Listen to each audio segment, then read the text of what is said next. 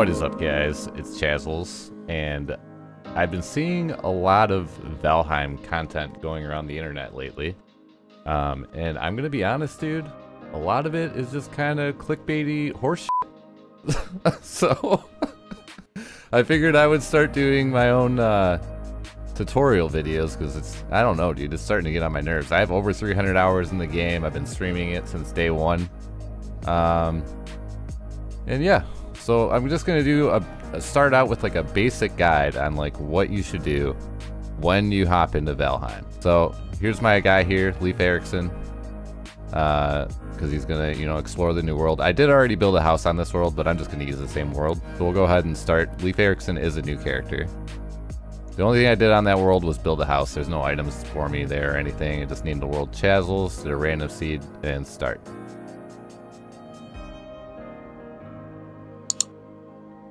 So here we are flying into the world, dude.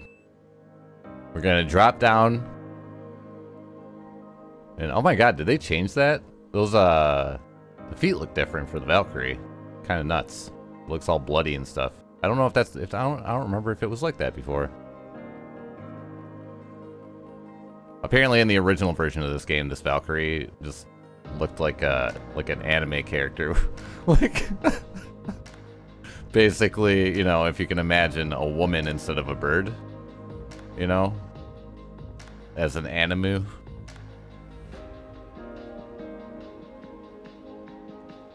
So yeah, you'll talk to Hugin here. He's going to teach you how to do stuff.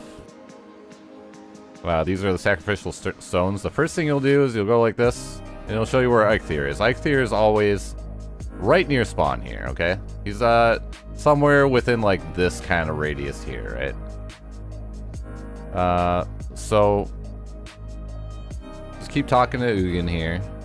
He'll tell you all about the stones, and then they give you hints about the worlds, and they were left here by other people that were here before, and etc, etc. You know, he'll give you hints and tips about the game, all that stuff. So anytime you see him, talk to him, he'll tell you a little bit about something. He'll give you some hints, some tips. But what we're gonna do first is we want to find a good spot to settle down near spawn. We want to there's different biomes and stuff here. Usually right outside the meadow will be black forest somewhere within here, right? This meadow area isn't going to go forever. Typically right outside of the meadow, the closest thing you'll get is black forest. You don't really want to go into the black forest right away. There's nothing, I mean, you can, but there's nothing you can really get from there right away. The first thing you want to do is just kind of go around. You want to collect stones. You'll see it unlocks recipes. And what you really want to find is a water source like this, right? Because what you find here is flint. Well, that's kind of where you want to set up camp for the first time, because the flint is going to help you a lot, and you'll see in a second here. If you're used to playing Minecraft or something like that, your first instinct is probably to punch the trees, right? Well, you can't really... The big trees like this, you cannot cut them down with your fists. You'll need to go around. You'll want to collect wood, yes. But you'll need to be punching these trees here, the smaller ones, to get the wood from those, and there will be branches laying on the ground that you'll pick up. And then there you see we unlocked these crafting recipes here. We got torch, stone axe, club, and hammer. We'll be able to create a stone axe, right? But eventually we're going to want the flint axe, right? The flint is going to be very important for us early game. You could create a club first if you want to. That is also a thing that you could do. I'm just gonna... I like this area here. It seems pretty safe and well protected. It is right near spawn. Obviously, if you're playing on like a multiplayer server, you don't want to build next to spawn. But if you're in your own world, you know, we'll just go ahead and kind of set up camp here. So let me punch some trees for a little while, and then we'll move on to the next part of what to do. And as you can see, when I punch, I gain skills. Okay, that ding, it's like a ding where I'm leveling up, right? It's kind of like Skyrim skills. When you do actions in the game, it gives you experience. You can go to your skills right here, and this is your experience bar, this little red part here, right? You can see my run is level 3, my jump is level 1, and my unarmed is level 7 because I've been punching a lot, right? And more of these will unlock as you do things. So kind of pay attention to this screen a little bit, but you'll kind of know when you main a weapon or do something a lot of times, like jump or run. You know, these skills will level up. But as you die, if you die, you lose about 10% of the last skill that you used, I believe it is. So yeah, you'll want to try as best as you can to not die, right? So Ugin's over here. He wants us to do something. Most items must be crafted. So yeah, he's just gonna say, you know, pick things up, blah blah blah. And also make sure you're getting these dandelions. If you just keep these dandelions, you're gonna want those later. Definitely keep them. He's gonna tell you you get wet, you get cold. There's different status effects that you can get. There's freezing, there's burning. And he's telling you you can make shelter to stay warm. So basically, if you have if you make a 4-wall house that protects you from the elements with a roof on it, that will keep you like 1 level warmer.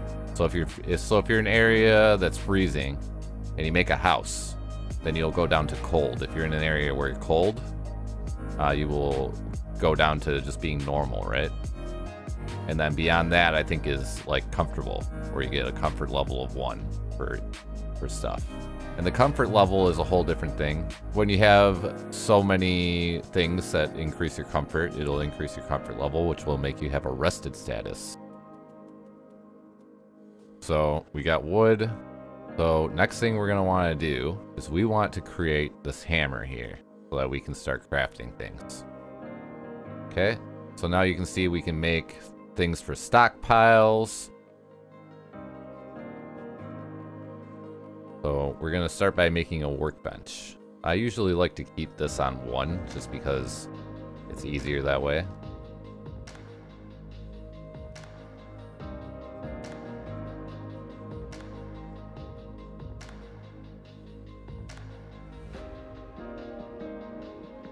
You can see all these things that we unlocked just by making the crafting bench there, because we already picked things up, right? We got a piece of resin. You get the resin from these smaller trees here.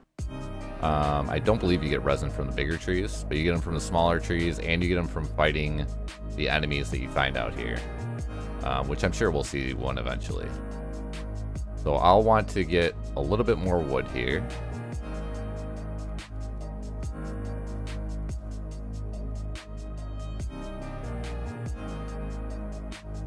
Okay, so now that we have enough wood, I believe we have 14. That should be enough for what I'm trying to do here. So this is my like quick and dirty crafting bench, so that I can, you know, use it for just field stuff. Like I could repair with this on a road, or you know, things like that, right? So this, you do the angles like this. You have your crafting bench inside, kind of inside of this. And then you put your roofs on like this. Typically, you'd need this enclosed more than this, but this is, like I said, this is what I use to be able to use this workbench. You can see if I delete one of these roofs, I can use it right now. Yeah, so I guess you don't need all that, but that's typically what I do for like a little like outpost station. So that I can use this workbench now, right? And this is really useful if you want to do like an outside camp thing. It just looks nice, you know, and you got little attachments that you can put on your workbench as well later, that you might be able to see now. I'm not sure. Yeah, so eventually we'll put this chopping block down, which you can see there we need flint, right? So you'll put this chopping block down and that'll upgrade your workbench. And you'll be able to, after you craft something, you'll be able to upgrade. Like you can see right now, we can upgrade our hammer, right? But we need, this is our required station level here. So for each thing with a star here, you can see this has got a star on it. This is a chopping block. It doesn't need to be the chopping block. You don't need to do the chopping block first, but you can see down there, I can't go click down there. It won't let me, but you can see it says workbench improvement. This just counts as one workbench improvement. So it's one upgrade for your workbench. So if there was other things that had stars on them that said workbench improvement, you could do that one first, or, you know, a different one. But it would only count as one level for your workbench upgrade, right?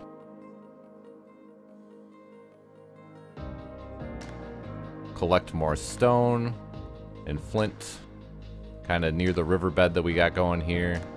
You'll find the flint in the meadows only.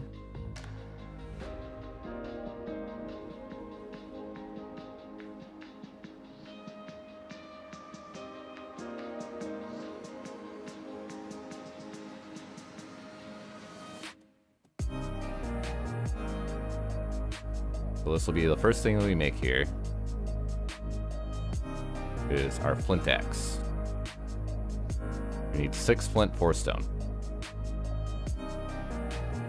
And this is an oak tree right here. You cannot cut this down yet. See, it says too hard. You cannot cut that down yet until later in the game. You'll just need a different upgraded axe to do that. I try not to make things too spoilery because the way the game is designed, all the progression and stuff is very, very just well designed, and it's quite an experience to just go through the progression of everything. So if you hear me saying like that thing later in the future, like stuff like that, you know, I've already beaten the game. I already know what it all is. I'm just not going to. I'm gonna try my best not to spoil things. If you guys want to like follow the guide and stuff, you know what I mean? So be careful when you're cutting down trees, because this kind of stuff will happen. This is actually good that this happened, because these trees will fall on you and do a lot of damage to you. And you also got to watch out for these guys. Luckily, they're kind of made out of wood, so the axe does a lot of damage to them. And they're always good to go pick up their stuff too, because they'll drop this resin that you'll need. Basically, everything in the game is useful. You'll want to store it to some capacity and kind of remember where it is. See, our flint axe has taken some damage. There's a repair button right here. Yeah, it says repair station level there. See under durability, it says repair station level 1. That is the station level that you need to be at in order to repair that type of weapon. So that means if you have a higher end gear, you need a higher end crafting station to be able to repair that stuff, right? We'll just keep chopping down trees here, getting wood for a little bit.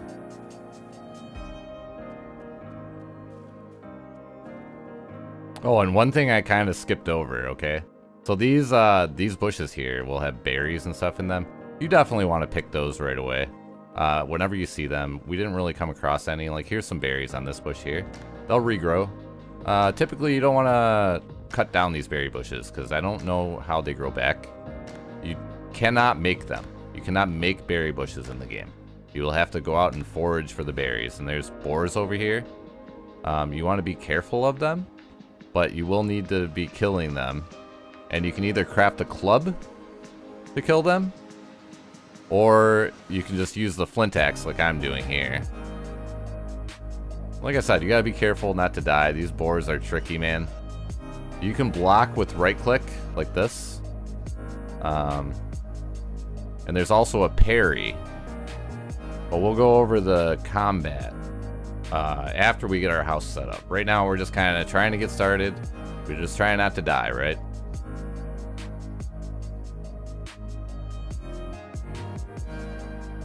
We found a snack. Yes, we did. So we consume the snack. It increases our... This one specifically, we'll just go with this. The raspberry gives us 10 health, 10 extra health, and 20 extra stamina. And for 600 seconds, we get 1 HP per tick. And this degrades over time, so it will slowly go back down to our default of 25 or 26 HP if we don't eat. And you can eat 3 meals, right? So you can eat 3 different types of food. So I could eat this raspberry and this meat after I cook it, right? And you can see here we're 290 out of 300 for our wood, right? So what we can do, we can come over here and we can go to our thing and do a wood stack. We'll just create a little wood stack here. Just stockpile our wood. So there we have 100 wood. Now we know we have 100 because we see 2 of them, right? So we have 134 wood. We'll just need a little bit more. And if you guys see these stones here, these rune stones, if you read them, it says, Boars added the compendium. This land is hard and wild, but we who are brought here are harder still. Traveler, in the gifts before you, the good wood and stone, the fruits and flowers of the forest, look also to the wild boar who roam these lands. They fear fire and the hand of man, but they can be taught to obey it. Go quietly to them and let them eat your stock. Roots of the ground are their pleasure. So this is telling you that, you know, it's hinting towards that you can tame the animals, right? We don't know how to do that yet, but we will be doing that in another episode in the future. These are necks. You will want to be killing them as well for their neck tail. That is also a meat that you can cook. So you can see here, now we have 3 different items from the menu, from the meadows that we can consume, right? While I'm walking over there, this is how I kind of sort out my inventory, right? I usually put all my food items over here because I like to press tab to go in and look at things. Like I'll kind of sort out my inventory a little bit like this, where, you know, these are things I got from trees or whatever. You know, I'll put them all together. If I get weapons all go up here, weapons and tools. And then my armor kind of goes in this area here, right? We got our rag tunic on that you start with. And then usually I have my 3 foods that I'm going to eat right here. So they're very easily accessible. As soon as I press tab, I know I'm going to go to the left, eat, you know? Because you can catch fish with your bare hands as well, but it's very tricky to do. One thing about the neck, they only spawn in the meadows, as with the boars. The necks will always be in these areas with the lily pads on the ground and the reeds in like little pond areas like this. So you'll find necks in this kind of area. Since we got uneven ground here, I can show you guys what you can do about that, okay? So you got these little wood poles that act as supports. You can set a wood pole down and kind of, you make your like frame for your house, right? So we can go like this. That's 1, 2,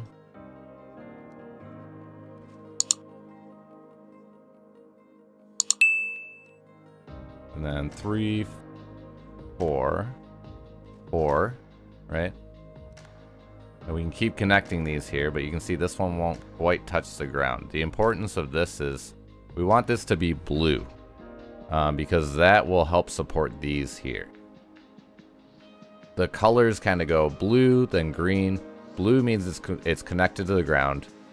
That is the most supported you can get is blue. Green is the next one, this green color here. So you'll want to make sure you support your house in a way, if you're going to build very tall, or, you know, just in general, like you wouldn't be able to build out this wood beam all the way out to here. Like if I delete this, these are going to start falling. See how that turned red, that turned orange, that one's green, that one's green, but it's going to slowly get worse and worse. This one's probably going to just fall. Okay, that one didn't fall. But if we do another one of these, this will most likely fall. Yeah, see, that just breaks and it falls. So you need to make sure you support your structures. I kind of, for the beginning house here, I go every 2. And then we can go to our longer wood pole here, and that will go into the ground a little bit, and we can support it like that. So that's how we're going to kind of tackle this terrain right now. Just kind of by doing this.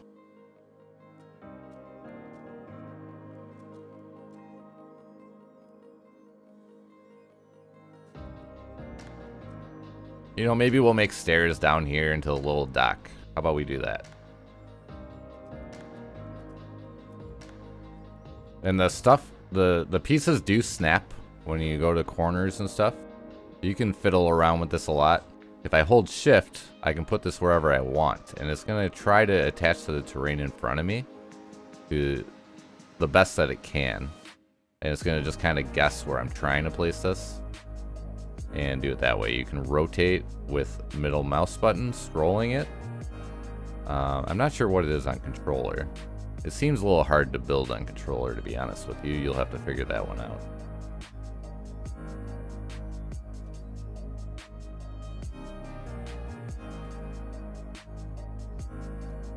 And you can see already we kind of need more wood just for our frame, right? You don't need to go all out on this. You can just delete these, by the way, with middle click if you click in your middle mouse button. And when you delete it, you get the whole stack of wood. So if we had one left over, we got our stack from our 50. So this has already taken us 50 wood just to do this so far. The game is a little bit of a grind, so you'll have to be patient with it. And just kind of, you know, hang out, do your thing. It's very old school in that regard, where nothing is going to be rushed. You're not going to rush to do anything.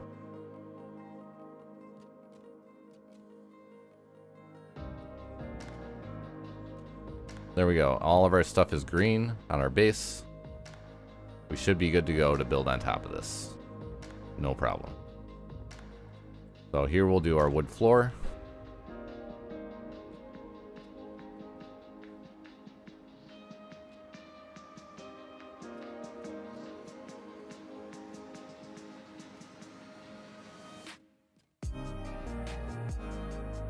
We're going to put a torch down temporarily here. To build that, you need 2 resin and 2 wood. And like I said, you get the resin from those small trees. You get them from fighting those guys, the Grey Dwarfs. They will drop the resin as well. And keep in mind, your hammer also gets used up as you build, right? So remember to repair that every once in a while. Mine's about to run out.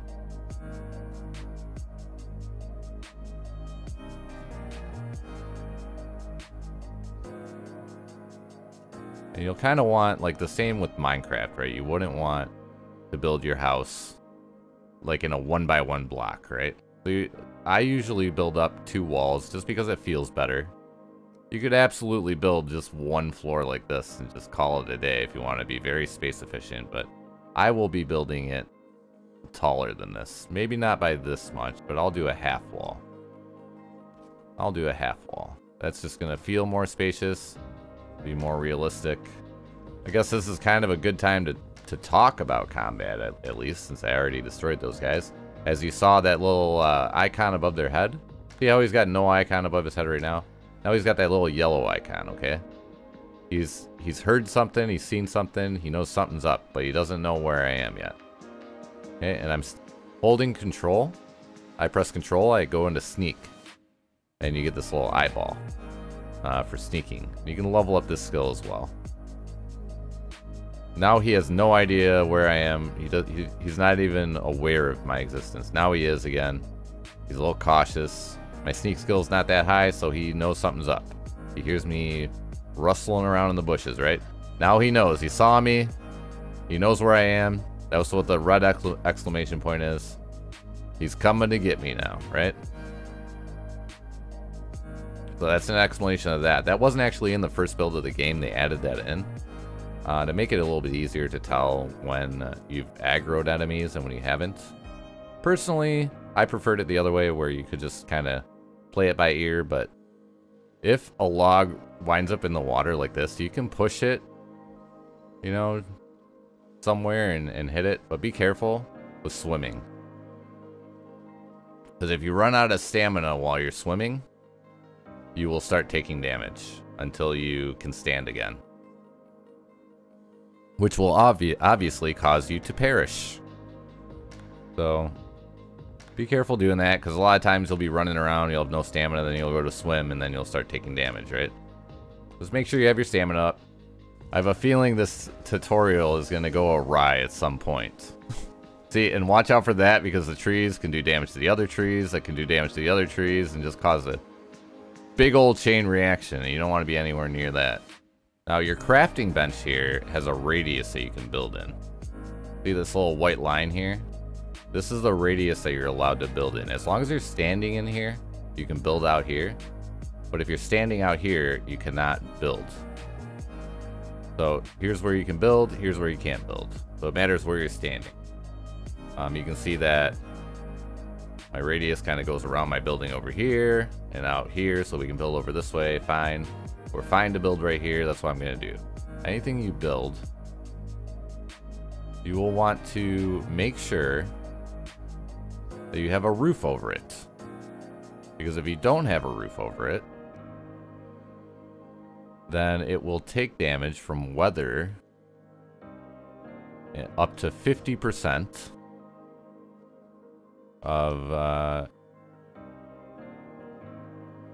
it'll take damage up to 50% of its thing. So if you go to your hammer for the building, I think maybe you have to turn this on in the menu, but I have mine on where you right click to do the build selection right here. So I right click and I can now select this stuff, right? If you go to the repair tool, you can repair your stuff. I have nothing that needs repairing right now, but there's a lot of times that it storms in this game and stuff. It'll do damage to your walls and all that. Mobs will come attack it sometimes. And you'll need to make repairs. So make sure, also, if it's in the water, it's going to take damage up to 50% as well, so keep that in mind. You cannot currently do anything about that. Stone, anything in the water will take damage up to 50%. You're just going to have to deal with that. Just protect it from mobs at that point. It won't go past 50%. Oh, that's a little annoying. Yeah, we don't like that. This is why I like to use the gates. So we're going to just replace this with a gate, is what we're going to do. We're going to replace this just one door with a gate. And we're going to make the rest into these here. I pretty much never use the doors, honestly. Okay, so we got our little area here for us to live in for the moment. And now we'll need to make a bed. So we'll put a little bed down here. You can put this bed on stilts. That way, if you do this, you can put some flooring down here.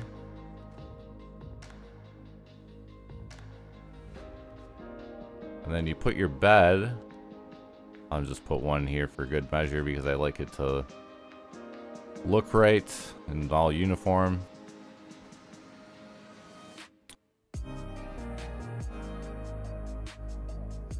So we put our bed on top of here, and now we can put a chest underneath it.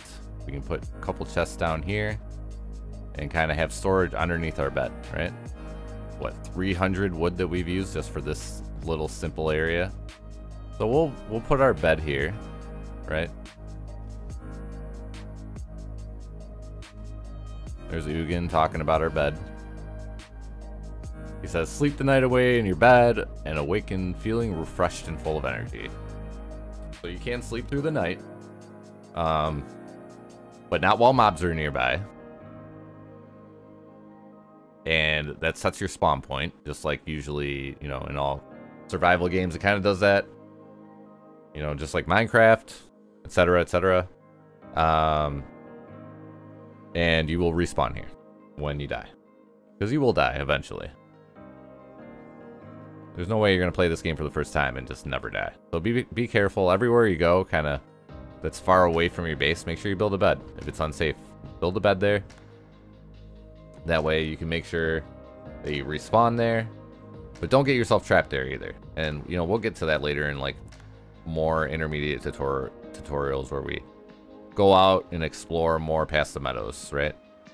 It's not going to allow me to just sleep in this bed without a roof. If you have trouble with the graylings at first, then what you can do, you can kind of trick the AI Because their movement is kind of like, if you go after them, they'll run away. And then they'll come eventually attack you, right? If you stay here and just turn around like this, they will come attack you immediately. And then if you're just looking in this direction behind you, you can turn around and hit them like that. So it's a good way to kind of bait them in and then attack them. I'm going to get some more raspberries. I'm going to make sure I eat.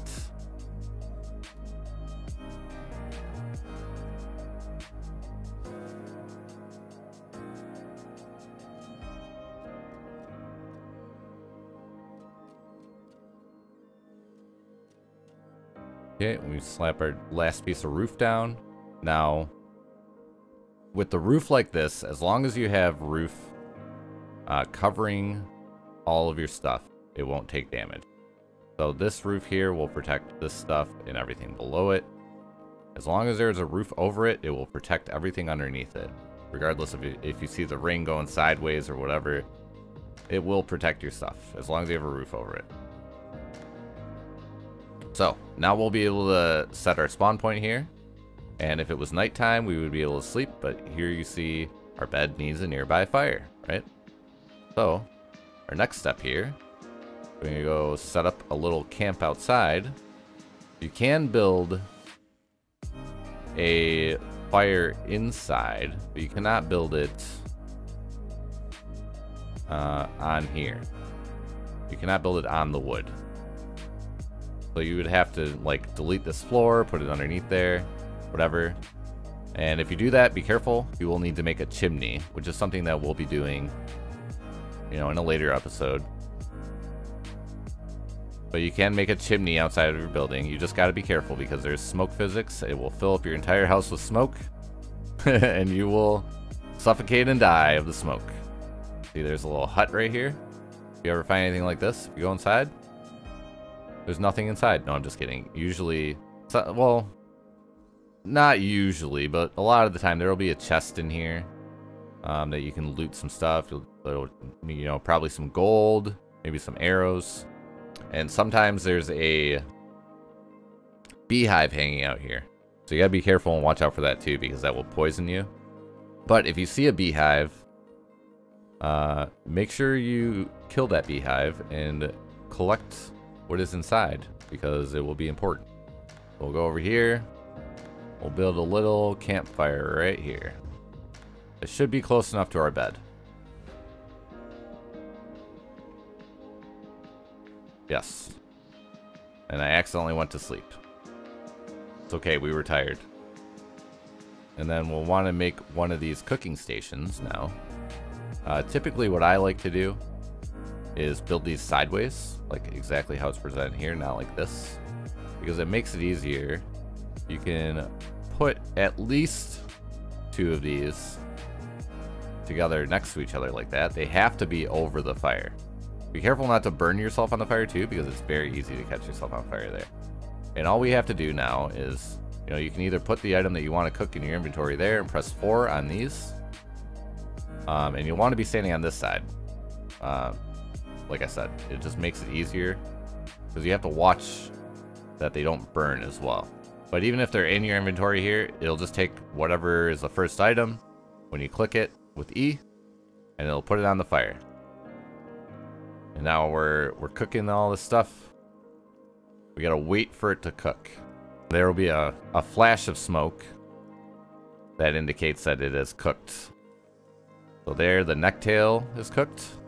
We click it there, click that. These are all cooked. We're all good. You know, if you don't click them, I'll show you what happens. And there we go. We got coal, which allows us to build a sign. We can build a little sign for our house. And when you build these signs, make sure that they're facing this way, the dot on it, right? So we can put a sign up here that says, you know, no soliciting. There we go. No soliciting. Now we don't have to worry about anybody trying to sell us stuff at our little house that we just built. So yeah. So now we got our bed, we slept, we got our food. And you can see that the grilled necktail gives us a lot more health than this. So the meats, the cooked meats, usually give you more health, more stamina.